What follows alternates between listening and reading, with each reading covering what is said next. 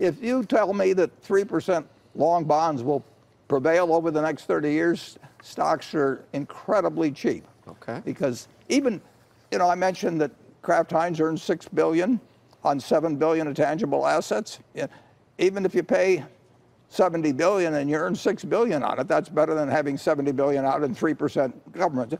Interest rates govern everything. And if there were a way to short 30-year bonds and own the S&P for 30 years, I would give you enormous odds that the S&P is going to beat 30-year bonds. Now, we've had this period of extended long-term low rates, not only here, but around the world, and now it looks like we're not going to jack them up very fast. So we may be in a new world, the world that Japan entered back in 1990, and if so, stocks will, when we look back on it, will look very cheap.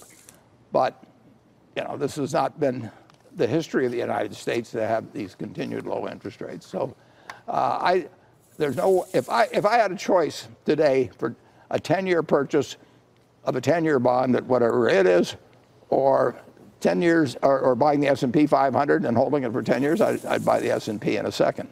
Well, that brings us to a question that a viewer wrote in. This is T67. Piyush Pant says, from the annual report in the 13F, it looks like Berkshire was the least active in the public markets in the quarter when the stocks were the cheapest. You also did fewer buybacks in the fourth quarter when Berkshire was cheaper. Was taking the foot off the gas in the fourth quarter a conscious decision?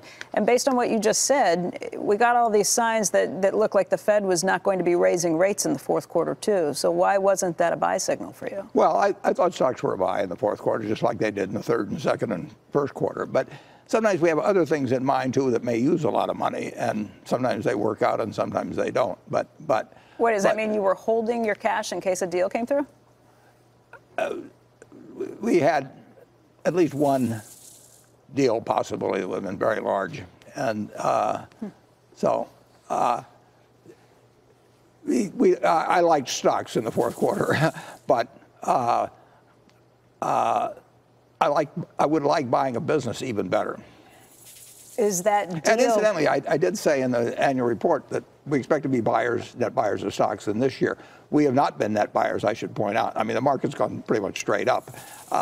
I still think stocks are more attractive, but I have trouble buying it when every day it's up.